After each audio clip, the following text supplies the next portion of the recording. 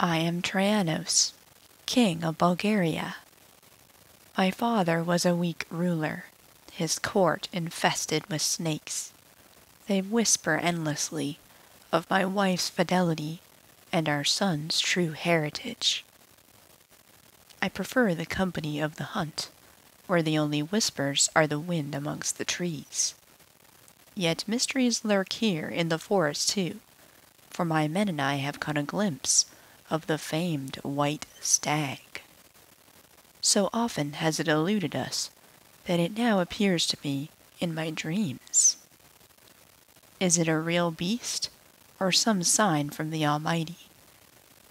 It matters not, for I shall pursue my destiny to my last breath. Welcome back to another episode of Crusader Chronicles. Our Bulgarian campaign here once again. And where we last left off, we were playing as our current character's grandfather here, King Momchil of Bulgaria. We had hoped to form a Bulgarian empire, but it didn't quite pan out. We never got to hit the prestige requirements there before he passed away there, which left our father on the throne as just a teenager. And that went really disastrously there. He was a very, weak and trusting young man and really got terribly bullied by all his vassals there. We really shrunk the realm quite a bit under his rule, so we've done a good job to recapture a lot of that. We are sort of renewing confidence in the crown there. We are an ambitious and just man. We are a tough soldier and a confident knight there. So, yeah, Bulgaria is just as large as it has ever been. We haven't done too much warfare, though. Just mostly advantageous alliances, I would say. We did lose Epirus to our brother Basileus there. But despite all that, Traianos here, he is very stressed out. He has had a stressful time as of late, and that is largely related to rumors about his wife, or his former wife there. As we said in the intro, there were a lot of rumors about her at court, given she is lustful there, and our son, our only son by her, was born strong or hale, which is not a trait that either of us have. So it could just be good genes, or there was definitely rumors that maybe he is not our son. And we sort of took to the wilderness to avoid those rumors. We've taken up hunting instead to hopefully reduce our stress level there. But unfortunately, over time, the truth came out there, a horrible truth. Our son Traianos Jr. there is almost certainly High Chief Callisto's illegitimate child. So our wife is a known adulterer. This is a known crime there. But the status of our son as our trueborn child is still kind of murky. This is a secret known only to me. He is still publicly considered our son. And this guy that she cheated with, High Chief Callistos there, I think he is the Duke of Palestine there. So yeah, this story just gets worse because you can see that he is Orthodox there. I believe we participated in, I don't know if it was a crusade, but we participated in basically, liberating the Holy Land under Orthodoxy there. So while we were fighting for our faith. Our wife was doing something else with another man there, so just very devastating to us, particularly given that we are just. So we had no choice but to divorce her there. We divorced Kaylee, but she does still live in our court by our grace there. So we have remarried here to the Duchess of Moldavia in the north of the realm there. We were able to vassalize that land as a result, and I think this is a pretty good alliance for us. She's quite fond of us, and she is zealous, so hopefully more likely to remain faithful there. But certainly the question of succession is weighing heavily on our mind there. We have yet to bear a son by Smiranda here, so our current heir is our murky heritage son there, Traianos Jr. So this is a lot of pressure for us. Certainly a big moral blow for us as well. And we've taken up hunting, and we keep seeing this white stag, this sort of mysterious creature. And of course, we are ambitious. So there is a question of like, is this a sign? We've talked previously in this series that maybe there's some divine intervention happening with our house. It's mostly been fairly negative there. We've mostly been harshly judged whenever we commit sins there, according to Catholicism at least.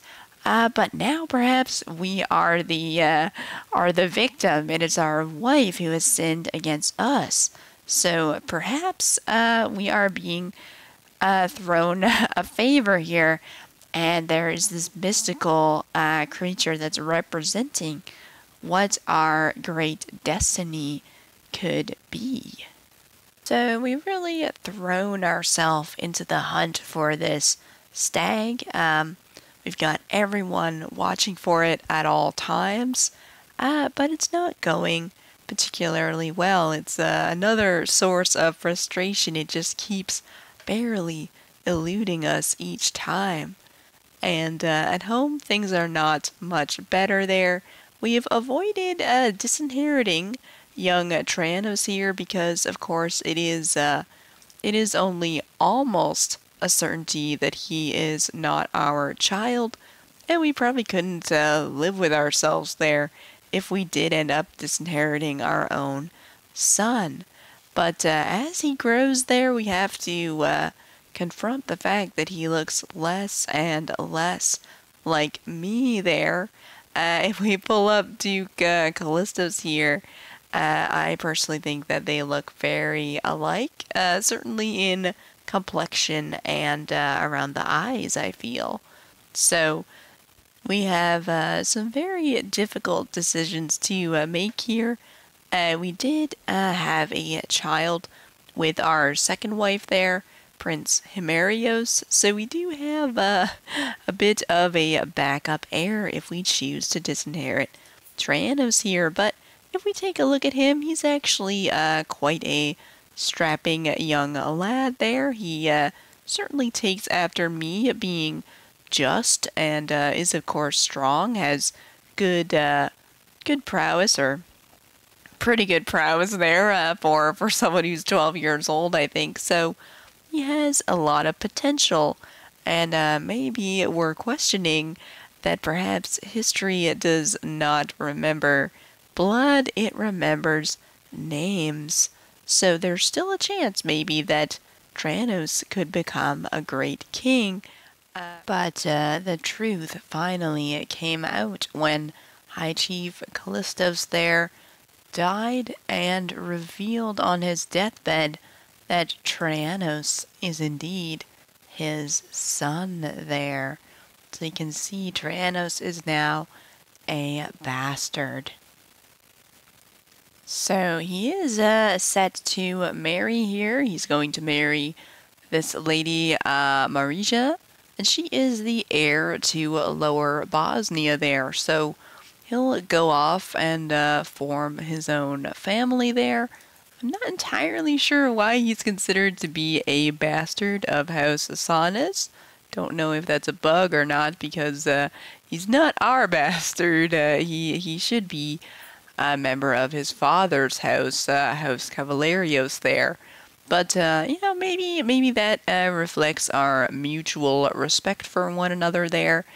We did raise him, and he's turned out to be a pretty good guy there. So we respect each other, but he will never be king of Bulgaria. So we've still yet to catch the White Stag, despite our best efforts there. But priorities are definitely shifting here. We have the rise of Anatolikon over here in sort of the southeast, and they've formed their own kingdom there. And we also have Bohemia growing larger to the north, and sort of this contested territory over here, the kingdoms of Serbia and Croatia. So we've got things that we need to protect here. We've got our true wife that was always faithful to us, and our true born son, Himerios, has come of age. So we need to look to protecting our interests here and protecting our family. The time for chasing the stag has perhaps ended. So here's what we're going to do. We're going to form the Kingdom of Moldavia here. And let's see, I think we're also going to form Serbia there, as we have a nephew that controls most of that territory there. He is our nephew Theodosius. So we're going to form Serbia as well. So we're going to grant Moldavia to our wife, of course. She will now be a queen in her own right there. And let's go find our nephew there, Theodosius, and we're going to grant him the Kingdom of Serbia. And this is now going to give us the required territory to declare ourselves Basileus there of Bulgaria, Emperor of Bulgaria. We have united the lands of Bulgaria with those of Moldavia and Serbia. All my vassals and priests have gathered before my throne. I have earned this moment in their eyes and in the eyes of God. As the patriarch places the crown upon my head, I declare my new empire. All the power of my realm, spiritual and temporal, kneels before me. So, of course, there will be massive celebrations throughout Bulgaria, celebrating Traianos and our glorious empire here, including a great hunt that we're holding. But just as our knights crest the hill, we hear the snapping of twigs, the rustling of branches, birds screaming in fright. A massive stag is heading right for us. Oh boy, here's the final showdown with the great stag that we've been hunting for so long. We have a significant chance to slay it. Finally, it has now come to us as we've realized our destiny here. And, oh man, we died! We died! We were gored to death by the stag, the white stag. All those dreams were visions of our own demise there. Wow. I thought that was pretty amazing, to be honest. That's how it worked out there. So good thing we went ahead and formed the empire there. Our young son, our teenage son, Himerios, now succeeds us. But we'll have to see how things go for Himerios in the next episode, I think. Do make sure that you are subscribed to the channel to keep following along and be notified of the next episode. And we'll see you next time on Crusader Chronicles.